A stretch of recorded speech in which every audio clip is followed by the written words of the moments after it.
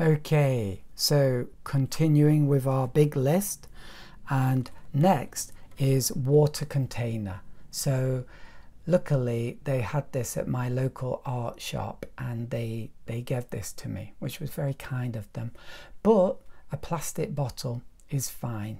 It's not going to make any difference to your paintings. So plastic bottle is good. Next, paper. So paper is a big deal, right?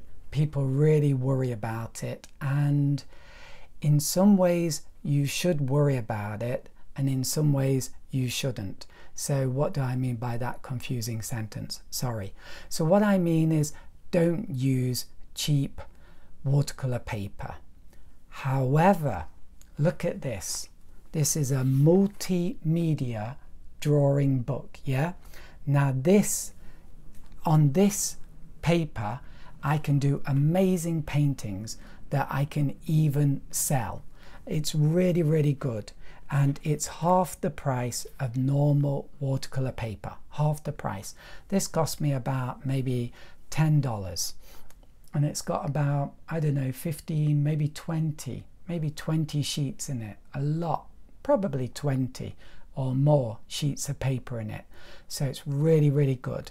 And it's really important because okay, I didn't want to do too much detail, but this is why. When you paint watercolors, often you're going to feel a little bit nervous about doing a good painting. Now, if you're working on paper that's a bit expensive, I can guarantee you're not going to paint as freely as you would on fairly cheap paper. And watercolor painting is not like oil painting. With oil painting, you can just repaint, repaint, repaint until you get what you're looking for. Watercolor is a bit like one chance. So if you don't make that stroke with a kind of brazen indifference, couldn't care less, bold manner, then you're not going to make a good painting. So that's why this is really essential. And you know, this is a golden tip in my opinion. Don't buy the watercolor paper yet. Buy one of these multimedia pads and get good at doing paintings on this. Really, really confident, brave paintings. Experiment, yeah? So I don't want to talk too much about that because I can talk about that forever. The only drawback with that kind of paper is it's thin. So if you are a little aggressive with it, like if you rub on it or try to scrape on it with your fingernail or a spatula, then there is a good chance that it will tear. So it's not very tough. So I'm not against normal watercolor paper, but I just think at first, when you're a beginner and an amateur and even semi-professional like me, it's still good to use. I use it all the time because I still can't paint with the same, what do you call it, the same abandonment on normal watercolor paper as I can on this cheaper paper, and it really, really shows. So I just have to tell you that. But please do try normal watercolor paper. So you probably haven't got this where you are. Oh my goodness, it's shiny. It's called Watson, yeah? So basically this is the main paper my art store sells. And there are two kinds of paper, right? There's wood pulp and there's cotton. So I go for cotton because it absorbs the water. With wood pulp, it just stays on the top a long time, and I just don't like that. So wood pulp papers are very cheap, but I just don't like them. They're okay, but I'm not mad on them. So I recommend the cotton watercolor papers, and I recommend, look, this is 239 grams. I hope you can see that. Sorry about this. There you go, 239 grams. So normally 300 grams is best, but you can get away with lighter ones, and this is really, really good. This paper is really, really good. So you will have to experiment with watercolor papers to find your favorite, so that can't be helped, and there are many different names and different brands, so please try them out. One good thing is some people sell pads that have a variety of different papers in them, different brands, so that is really good to get, and sometimes they can be cheaper than normal paper. Now, I don't know why, but they can be, so if you can find them, then buy them. So I used to use, is it Saunders and Waterford, which is wonderful watercolor paper, but it's very expensive. So I just decided to start using this cheaper one, Watson, which is made by Japan, which is a country where I live, and they just make a lot of quite cheap watercolor products, but they're also good quality.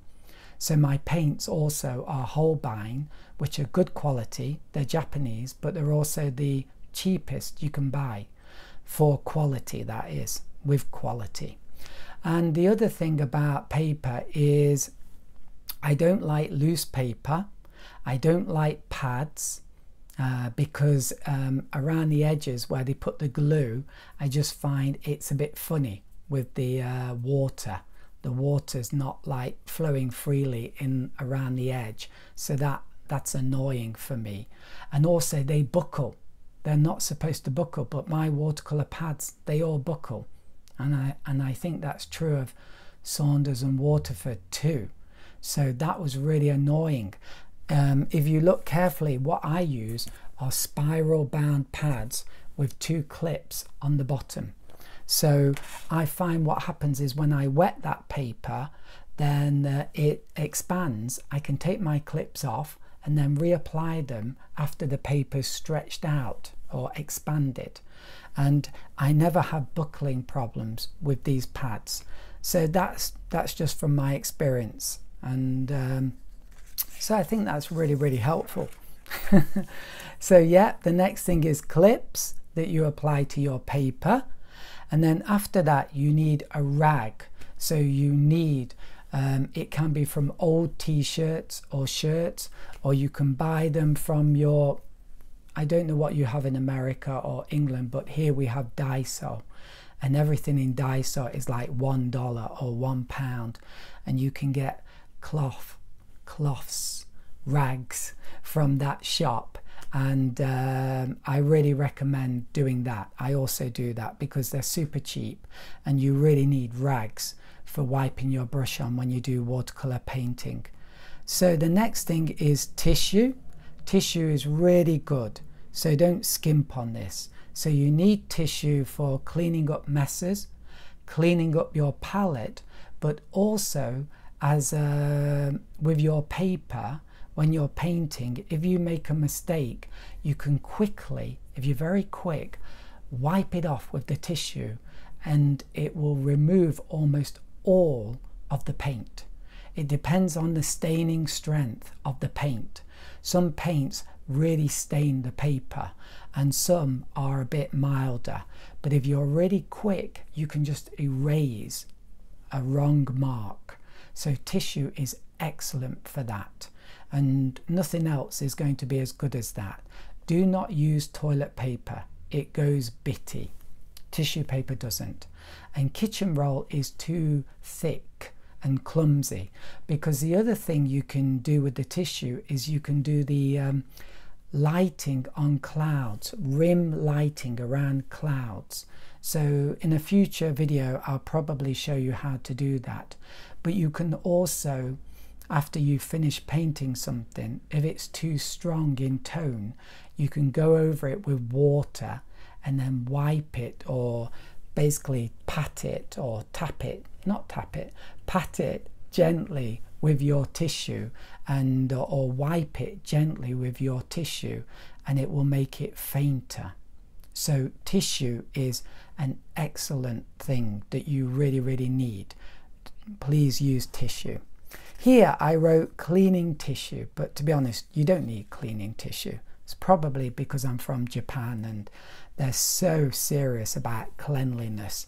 You can just use a spray bottle on your fingers and then wipe wipe the paint off with some tissue. So sometimes your fingers will get dirty, you'll get paint on your fingers, you'll get paint on your brushes. So sometimes you need to spray it, and then wipe it with tissue. So that leads me to my next item, which is a spray bottle. So again, I got this from Daiso. So this is like 100 yen, $1, £1. It's really important, really important. Why? Okay, so why is it important? Because when you're painting, sometimes your paint will dry out very quickly. When that happens, you can't continue. You have to stop. But if you spray above it, do not spray directly at your paint. Spray above it so it falls down onto the paint. So if you spray on your paint, it will keep it wet for a longer time, and so you can do more work on it and keep going with it. And you'll be surprised sometimes by how quickly the paint can dry out. It's absolutely essential. Also, it's good for cleaning out your palette, spraying your palette, and if you get your hands dirty, but it's also very good for creating texture in your painting. So if you spray something, you'll get little drops and it will create this lovely little pattern on your paint if you time it correctly. But timing it correctly is a fine art and difficult to do, but it's really, really good fun and it can look really, really beautiful. So a spray bottle is essential.